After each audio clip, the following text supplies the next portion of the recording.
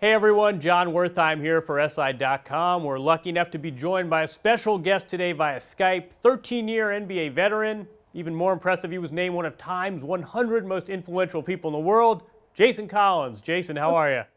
I'm doing great. How are you doing? Good, thanks. We're talking today because people are going to be reading a special announcement you made in this week's Sports Illustrated. You've done this drill before, but this announcement is a bit different. Why don't you tell us what you want to say? Well, to put it short, that I am officially announcing my retirement from the NBA.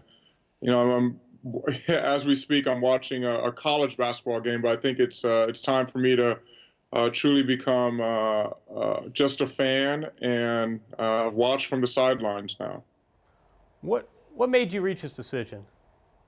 Well, there are a couple factors. The biggest one, though, was that my body was talking to me. My body was telling me that it was time.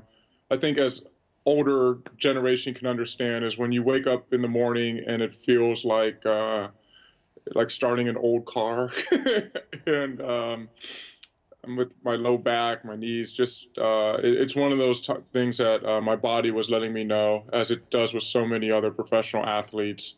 Father Time is undefeated, and it's time.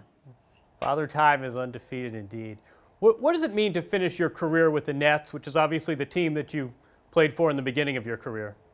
Yeah, it'll be special going over to the Barclays Center and making this announcement over there. And even more special for me is that Jason Kidd will be there. I mean, the entire Nets organization has been incredible throughout my career, especially last year. But also with Jay Kidd, coaching with the Milwaukee Bucks and his first night there back in Brooklyn.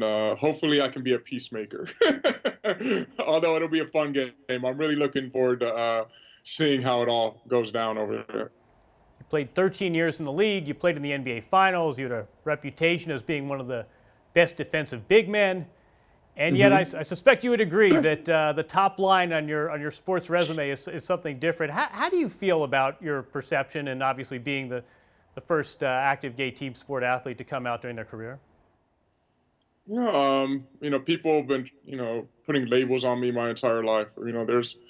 I identify with all that makes me unique, all that makes me who I am. And yes, being gay is part of that. But when it comes to basketball, I always think of myself as a good teammate, a great teammate, first and foremost. Someone who always sacrificed individual success for the sake of the team, and that's what it should be about. It should be about winning basketball games. And over the course of my career, I've been on teams. 10 of my 13 years in the league, my teams have gone to the playoffs, including twice going to the finals. Once upon a time, earlier in my career, I was a starting center in the NBA Finals, going up against Tim Duncan and David Robinson. And it's impressive to see, some of those players still playing in the league. But for me, it's time for me to, step aside but I'll still be in the world of basketball. Um, I have a new role with the NBA as far as being an NBA Cares ambassador, going around participating in different community outreach programs. I'll be supporting current and former NBA players and encouraging kids and families to keep an active and healthy lifestyle, something that is very important to me. So the spring rolls around, you've stayed in shape playing tennis, and the Nets are in the playoff hunt, but they suffer an injury, and they just so happen to need a backup 7-footer. Are you going to take that call? And any chance we'll see you in 12 of 14 postseasons in your watching career? the Cleveland Cavaliers with their interior defense, it might be a cash car. But no, I think I'm good. I'm good right now. The way that my back is talking to me.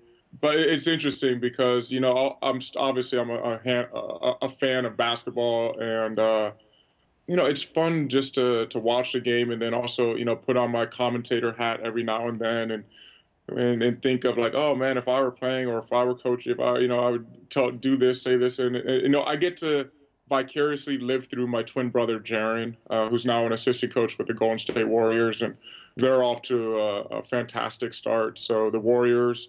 Outside of the Nets, the Warriors are my next favorite team, and it'll be fun to watch and to live vicariously through my brother in that regard.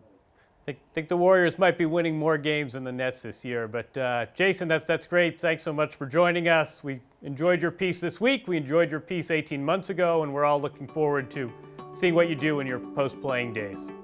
Thank you very much. Thanks for having me on. Take care. Thanks, Jason.